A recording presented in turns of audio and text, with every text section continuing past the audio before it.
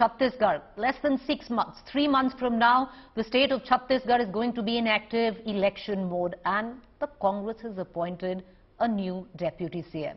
TS Singh Deo, who's been fighting a very, very long battle to what he said was his due as Chief Minister of Chhattisgarh, where Mr. Baghel was given that position, has finally been instated as Deputy Chief Minister of the state.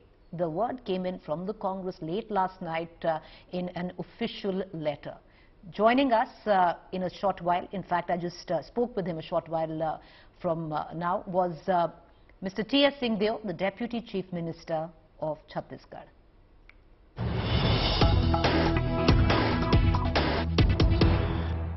All right, joining me now is the newly minted Deputy Chief Minister of Chhattisgarh, TS Singh Deo, joins us live. Appreciate it, sir. I believe you're going back to Sarguda after you've been, given the Deputy Chief Minister status.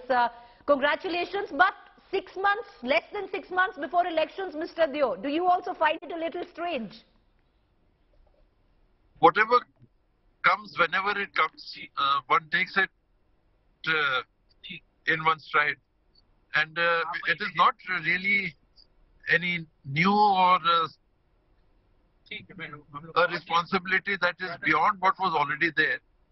It is a little add-on in the sense that one was a member of the cabinet.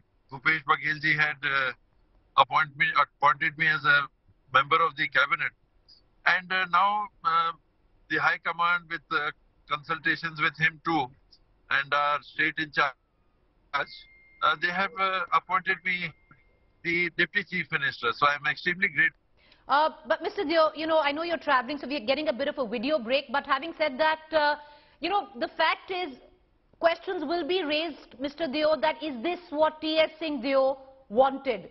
Or was this that, his entire fight for internally? Because you were never quite out in the open. You respected the party line, the party whip, the high command. You waited your turn. But was this the ultimate aim, to be Deputy CM? Many would have thought that there was a power-sharing arrangement that was promised to you.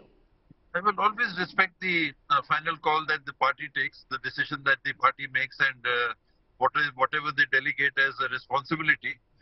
For everyone, why me as an exception? The sky is the limit. Aspirations are there. Situations come about. There is talk in the media, and otherwise there are possibilities. So that's okay. That's okay in itself. But when it comes to converting it into an opportunity to work, then being a member of the Congress party, it is for the High Command to decide who is to be given which responsibility, where and when. So I'm absolutely okay with that. I'm completely comfortable with that. If they found it opportune to give me this responsibility at this juncture, it's absolutely okay. Mr. Deo, may I ask you a direct question? Were you promised a power-sharing arrangement with Mr. Baghel? I don't think I'm free to make a comment on that at this moment. Sometime maybe. Oh, but, by not commenting, you've made yourself clear. But the fact is you've accepted the decision of the High Command, which was the Deputy Chief Minister that you've got, sir.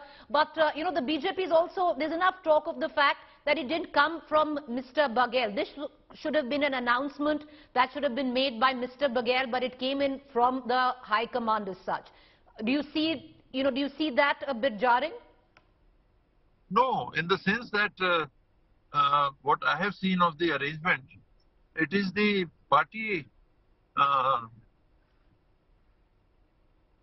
structure which makes the announcement as to who is to be the leader of the house. It is not nominated or appointed otherwise. We have a system where MLAs are consulted, etc.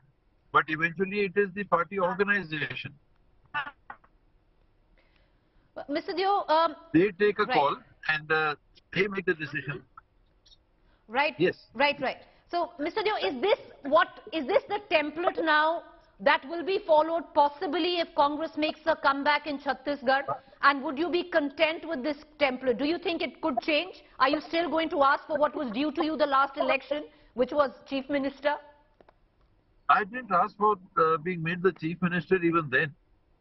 4 of us had been called to Delhi. We were summoned. Mr. Charandas Mahant was there, Tamrendra Sahuji was there, Bhupesh Bhai was there, and myself. So we were summoned by the party. But on the 14th of December 2018, the results counting had been completed on the 11th of December. So I didn't ask for anything, frankly. So if the High Command ever takes into consideration that one or more people would be considered for a particular responsibility, that's perfectly all right.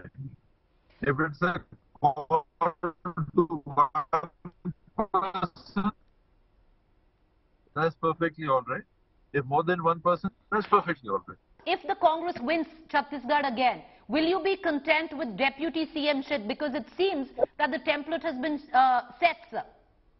I will be content with everything and anything that the party high command decides. Okay. I'll ask you two final questions, Mr. Baghel. The Chief Minister, Mr. Baghel, just a short, while back, Mr. Deo, has put out a tweet welcoming somebody from the BJP, Nand Kumar Sai, who comes from where you come from, sir. And he's been given the cabinet minister rank. Do you see that, Mr. Baghel, possibly trying to set up somebody in your own backyard against you, or do you see it all friendly? I don't feel that at all, frankly. He would not fit into that sort of a role as a leader who would be replacing me in my area, so to say, if those things are there. I would not like to say I'm a leader of that nature, etc. We do have our sphere of influence. That's okay. And Mr. Sai, Nand Kumar Sai, comes from the adjoining district. He is from the tribal community. He's a covered leader. So I don't see any conflict of interest with him. Would you want to, Mr. Deo, at this point, because you're Deputy CM now, want to dispense any advice at all to the likes of Mr. Sachin Pilot, who find themselves in a possible similar conundrum? Seek their support for the election. That is the immediate task in front of us. Before that, we have 3 months in which to deliver new proposals, new schemes, new works. Once the code of conduct steps in, then no new works are sanctioned. Old works, of course, will continue. So we have a 3-month window in which to sanction new schemes, new works, Okay. etc. So people the election. Right. I'll ask you one quick question. Any word of advice for the likes of Mr. Pilot, who was more vocal, way more vocal than you, but found himself in a similar conundrum? A lot of potential and with a strong base in Rajasthan. I wish him well. I would certainly advise patience, something that people seem to say I have in abundance. That's another. But I am in touch with Sachin off and on. We do share a few words. And my advice to him will always be that I am sure, very sure, that with the potential that he has, with the mass support that he has, the base that he has, with the capacity, intellectual and capacity to think for the state that he has, I don't see anything coming in the way in times to come for him to be getting the top slot. I don't see anything in the way. So he should have complete trust in the High Command, leave it to them, maintain as much what we call patience as possible. And I certainly see every potential in him to be a possible Chief Minister in the near future. Mr. Deo, the last time you were on my show, you said patience can be a vice. I beg your pardon? The last time you were on my show, you had said patience can be a vice, sir. I don't know in what context I said that, but sometimes it is taken as a weakness.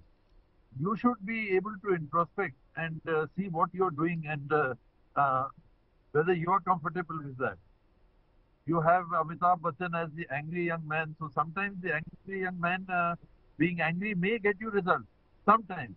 Right, sir. We are losing you there. We are going back to Sargodha. But I wish you well, Mr. Deo. Lots of luck. You have 3 months before you actually get into active election mode.